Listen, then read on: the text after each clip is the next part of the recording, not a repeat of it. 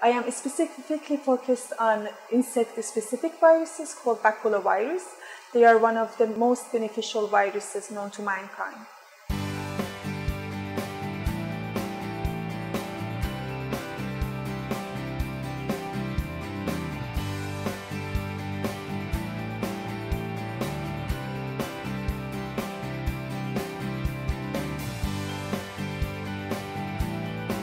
The two main applications of baculoviruses are their use as biopesticide and also their use as vectors for advanced gene expression.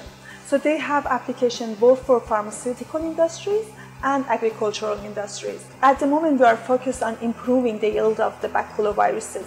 Baculoviruses are species specific, so they are not harmful to other beneficial insects, and they are also not harmful to vertebrates, so they're harmless for humans.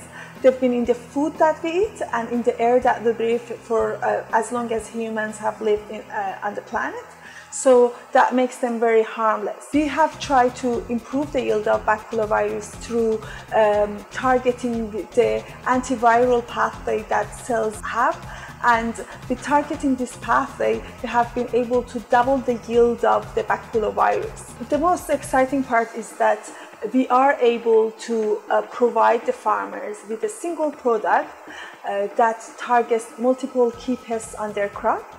And this will be cost effective and also competitive with the chemicals that are in the market. So this will enable the farmers to approach the environmental friendly ways without thinking about the costs. I lived in north of Iran, and there are a lot of problems with vast usage of chemicals in there, and hence there is a lot of cancer and a lot of malformation in the infants that are born. That really got me to the point that, okay, we've got a lot of medicines already in place for cancer, but it's not very helpful. We've got to take a step further and start from the root and see where the problem is. And of course, the problem was the vast usage of chemicals. This is why I wanted to do a research that really, limits the vast usage of chemicals. I at first focused on biological control, and then I realized that biological control has got its limitation. But if we move towards something like biopesticides, which are as big and as large scale as chemicals, then we'll have a chance of reducing the chemicals in the field. And that's why I came to do baculovirus research in Australia.